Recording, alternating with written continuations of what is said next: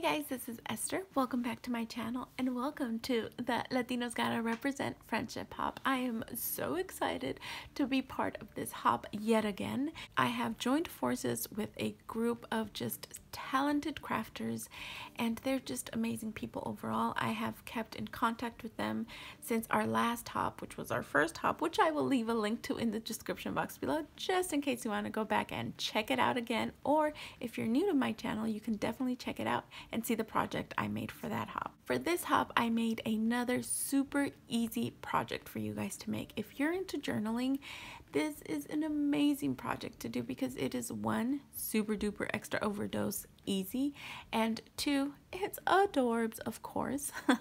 So anyways, before I show you my project and before I share with you guys how easy they are to make, let me tell you a little something. Every channel is going to have a giveaway. So definitely be sure to go to every single channel, follow the rules, and if you don't know what the rules are, 1, you have to be 18 or over, 2, you have to be a public channel, like a visible channel, 3, you have to be a subscriber, 4, you have to like the videos, and 5, you have to leave a comment on every video. And we do double check, so be sure to follow the rules. If you don't know how to make your channel public, I will also leave in the description box below a link of a video showing you how to make your channel public so you have no excuses. My giveaway for my channel is going to be a $20 PayPal deposit to your account. So meaning that this giveaway on my channel is open international because I can deposit those $20 anywhere in the world as long as you have PayPal. So good luck to everybody who participates.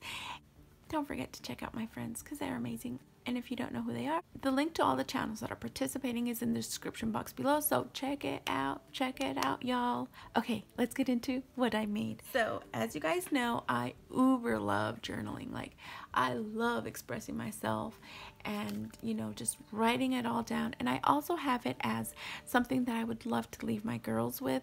I have 2 girls. And I have 4 boys. I know I have a lot of kids, but you know, I feel like my boys won't really care, but my girls, I feel like they'll keep everything. So I do have a lot of journals that I want to leave them, you know, when I leave this earth. So here is a tiny little journal made out of envelopes. I know, it's so cute. Ta-da!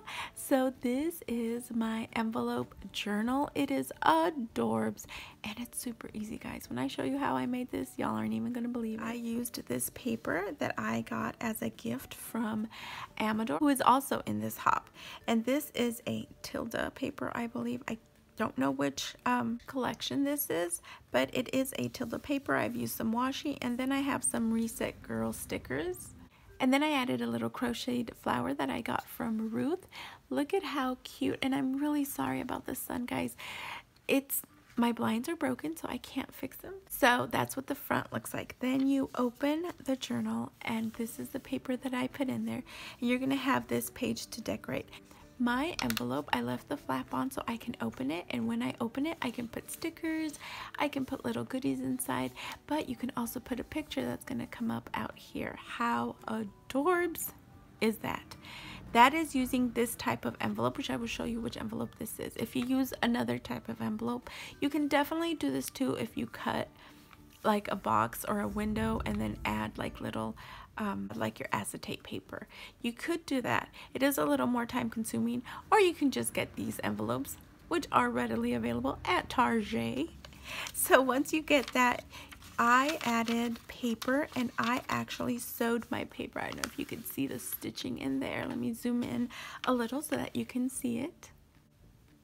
As you can see, I have stitched it here, and that is what's keeping the binding to my journal. Okay, so then we keep flipping, and I have a total of 6 pages, which gives me 12 pages that are double-sided. So that's 24 pages that I get to journal in. I have added some little lace flowers, more of the Reset Girl stickers, and then this one's also from the Reset Girl, and I think these are so cute. I wanted to give it like a little retro feeling, and I really like how it turned out. And then once we flip through all the pages, this is the back page, and it looked so pretty, those flowers. I decided I didn't want to do anything, so I added, of course, stickles, because if you know me, you know that I love stickles. And then because it is an envelope, it does have this pocket here that you can put more stickers in or whatever it is you want. Then you close your book, and this is the back side of the journal, but that's not it, y'all, because when you get to the back side, here I've added more lace and layered some paper, more of the Reset Girl stickers, and she's also from the Reset Girl, I believe. And these are planner stickers from Carpe Diem, and I've added some lace flowers that I, fussy cut out of lace, and I've done that. And then the fun part is you open it and you have another journal. Ta-da! I know. Super cute. And this back page is also a pocket, and when you put your whatever inside, it's going to be your picture or your display or whatever it is you want to put to be seen here. Then you have another 24 sheets of paper and another little pocket right here that you could put a picture, or you could put stickers, or you could put anything you want in there. This is what it looks like. I have this little wooden piece that I also got from Ruth, and more of the Reset Girl stickers. This one's also from the Reset Girl, and more of those little lace flowers. And that, ladies and gentlemen, is my little journal. How adorbs is this journal? Now let me share with you guys how easy it is to make this. So these are the envelopes that I used, and these are from, like I said, Target, and I can't remember if they were $1 or $3 for the pack. So you're gonna need 3 envelopes for this. And in one of them, guys, I did cut a tiny little sliver off. So the first one that I leave the flap on is gonna be my front cover. Then I'm going to take the next one and I'm going to put it at the end here, and I'm going to glue it down, or you can tape it down. Y'all know how I feel about tape, so I'm not even going to go there. I'm going to go ahead and use my wet glue. Now for this one, I did cut a little sliver off because I want this little pocket exposed so that you can see my picture. But if you're going to use regular envelopes that don't have that, you can definitely just use you can definitely leave it long and glue the whole thing down. It'll work the same. But because mine has that little window, I want you to be able to see it. So I did cut a little sliver off, as you saw, just so that I can leave it open. So let me glue it down.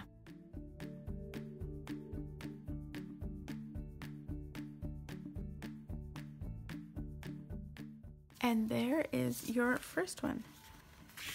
Of course, you have to let it dry good, but for the sake of this video, I haven't. So then I'm going to take my third envelope, and I'm going to make sure that the crease on my flap is good. My flap is going to go in front of the middle envelope. I'm going to add my glue. I'm going to take my middle envelope, and I'm going to put my flap in front of the middle envelope.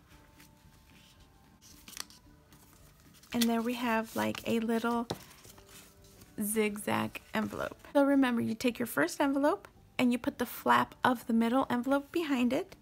Then you're going to get your third envelope, and you're going to put the flap of your third envelope in front of your middle envelope. I know it sounds a little confusing, but it's really easy.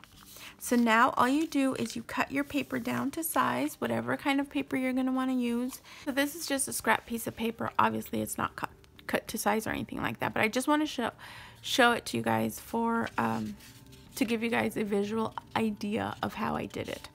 So then I took this, I measured the paper that I wanted, and I stacked them all together, and then I went and I put it down. I took some paper clips, I clipped it on both sides, and then I just ran it through my sewing machine, and then everything was stuck together. Then I flipped it over and did the same thing on this side. That way I have two sets of journals to write in. Remember to sew your sheets on first. That way you know how much bulk you have. I only used 6 sheets, but you can use as many as you want, or as many as you think you can run through your sewing machine so that it doesn't get, ruined or anything like that. So yeah, your little journal could be even chunkier, but remember that once you fill it out, and if you're a sticker adder like me, which I love stickers, it's gonna plump up even more. So yeah, definitely think about that before adding too many sheets of paper. If you don't have a sewing machine, but you have the long staple, you can definitely do it with staples too. I know that somebody had told me that they hand stitch theirs, which is also a great idea. Anyways, guys, that's it for my project. Don't forget to check out everybody for your chance to win lots of goodies and prizes and money, of course. I hope that you guys like this video, and if you haven't yet, subscribe and join our tiny family. Hit that notification bell so that you don't miss any videos. Thank you guys so much, and I will see you in my next video. Bye!